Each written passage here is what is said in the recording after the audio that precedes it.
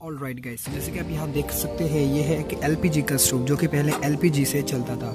हम क्या करेंगे कि इस तरह की एक बोतल लेंगे और इसके अंदर पानी भर देंगे और पानी भरने के बाद हम इस कुछ कैल्शियम कार्बाइड के टुकड़े लेंगे और इस बोतल में डाल देंगे और फिर इससे जो रिएक्शन होगा उससे प्रोड्यूस होता है एसिटिलीन गैस। और हम क्या करेंगे, फिर ये जो पाइप होता है ये स्टोव का, और पाइप को हम इस बोतल के साथ कनेक्ट कर देंगे और फिर देखते हैं कि इसके अंदर से जो गैस रिलीज होती है, क्या इस गैस से हमारे चूल्हा चल पाती है या फिर नहीं। तो चलिए शुरू करते हैं।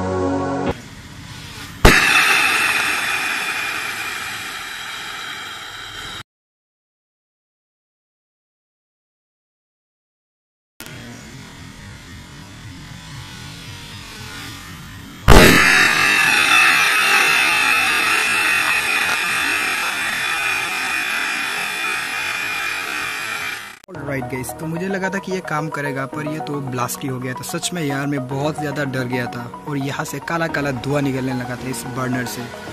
ठीक है गाइस, आज के लिए बस इतना ही। वीडियो अच्छी लगी तो एक लाइक ज़रूर से कर देना।